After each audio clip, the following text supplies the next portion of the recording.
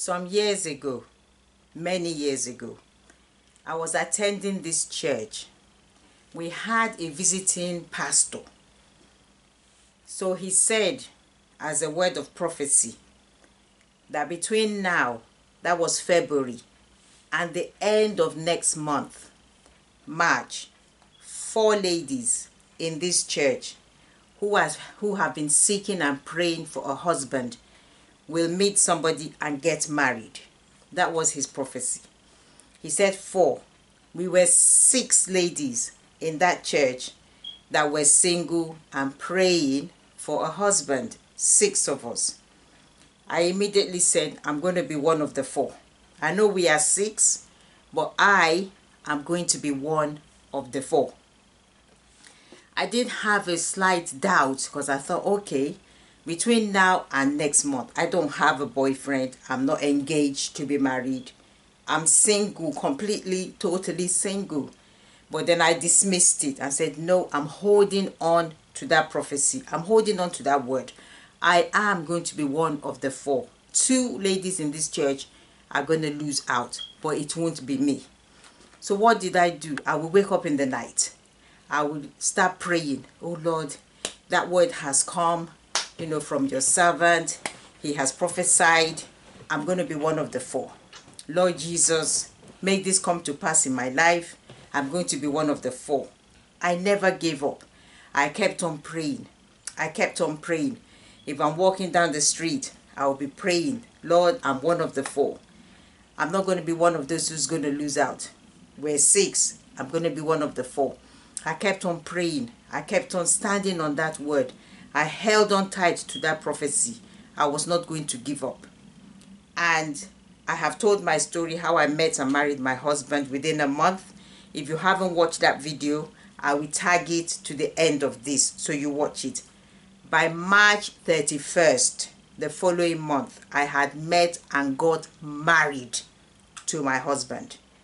The following month, without having met him at all, I got married.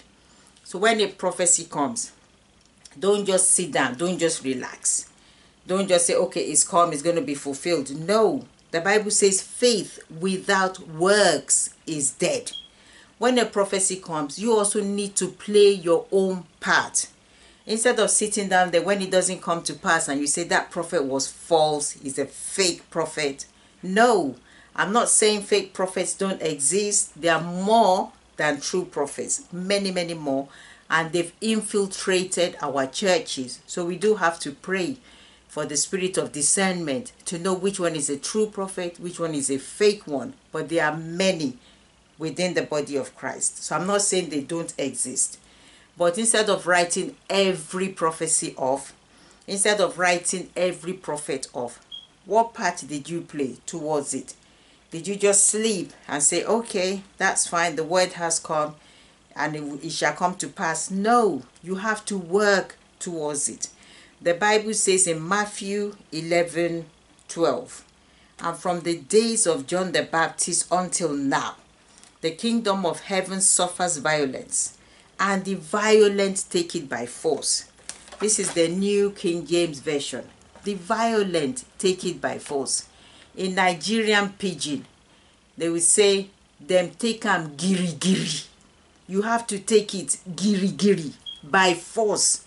When any prophecy comes, you have to do your own part towards it. Don't just sit down and don't just say, okay, I'm waiting now for it to happen. No. Even when manna fell from heaven for the Israelites in the wilderness, they didn't just stay inside their tents. They had to go out and pack it. So they had to play a part. God had rained the manna, yes, but it didn't rain into their pots, did it? It didn't rain into their cooking pots. It didn't rain straight into their mouths. They still had to go out to pack it, to pack enough. We have to play our parts, because people will just sit there and say, oh, there's no true prophet anymore. They're all fake. They're all dodgy. Not necessarily. No, not necessarily. I don't believe that the gifts have ceased. I'm not a cessationist. I still believe that God still speaks today as he spoke in the days of old. You may not believe it. That's absolutely fine. That's your opinion. I do. But when it comes, you have to do something. And not only did I keep on praying and praying and say, I'm going to be one of the 4. When I was then introduced to my husband, he was not living in the UK. He was in Africa.